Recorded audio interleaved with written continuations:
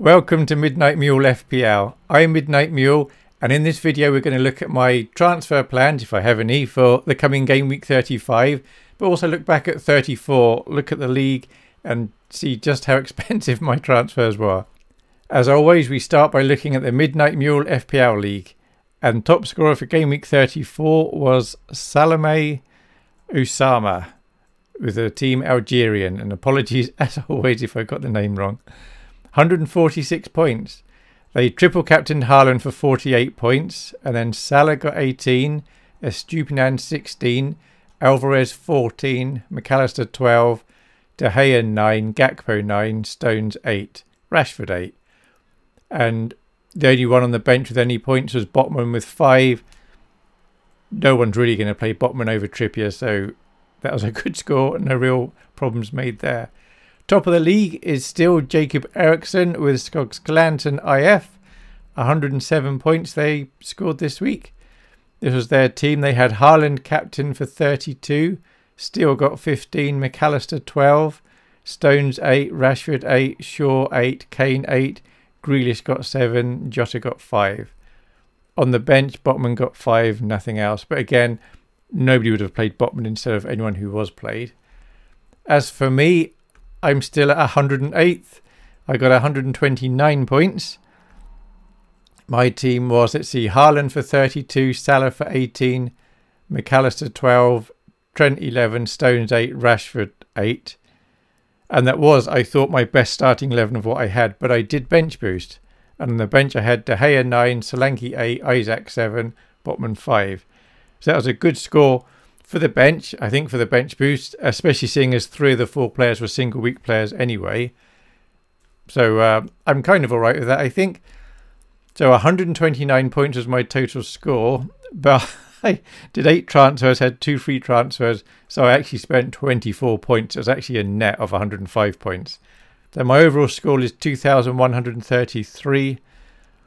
But I did get a little green arrow despite spending all that money on transfers, so that was nice. And it was all, I was slightly on a red arrow until the very end of the game where it was McAllister against De Gea. And then whatever happened, I was going to get a green arrow because I had De Gea. So if it got saved, De Gea would have got the save points.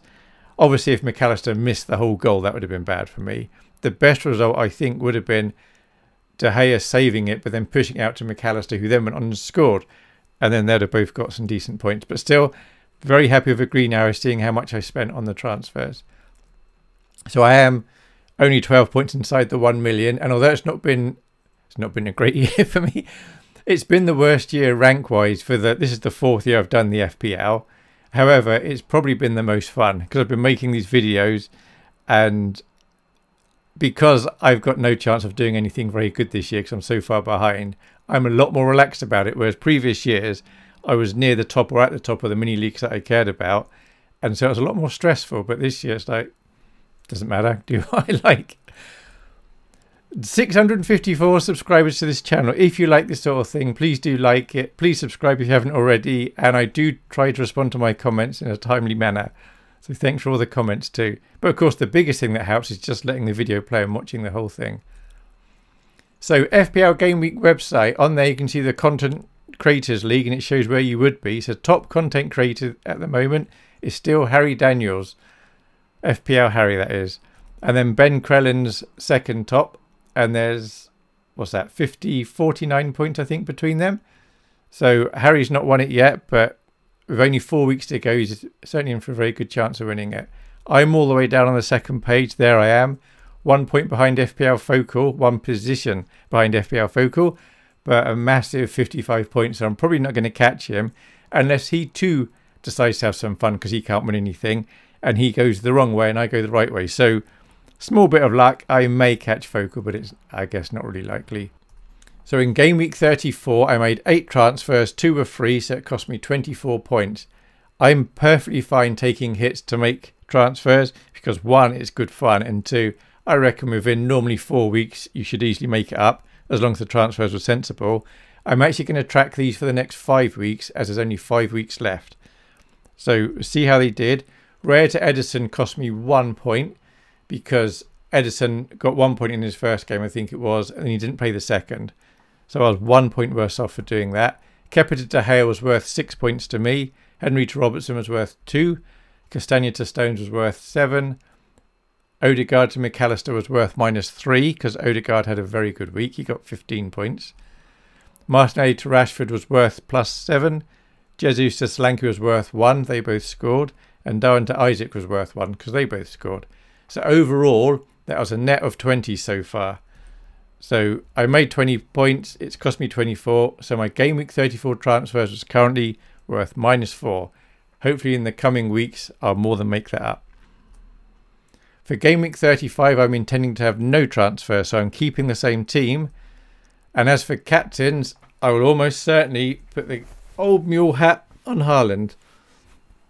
Now, it's possible we get early team news and it turns out he's on the bench, in which case I may move it on to my vice-captain, which is going to be Salah. But as things stand, Salah just gets the old wee bonnet. So my team, as it looks at the moment, is I have Haaland captain, playing at home to Leeds with his two mates, Stones and Edison. And then Salah's at home as vice-captain with his two mates, Trent and Robertson. March is at home with his two mates, Mitoma and McAllister. And then Isaac's at home against Arsenal. The only away player this week is Rashford away to West Ham. And then my only real benching dilemma, if I change one of these players, it's going to be Isaac.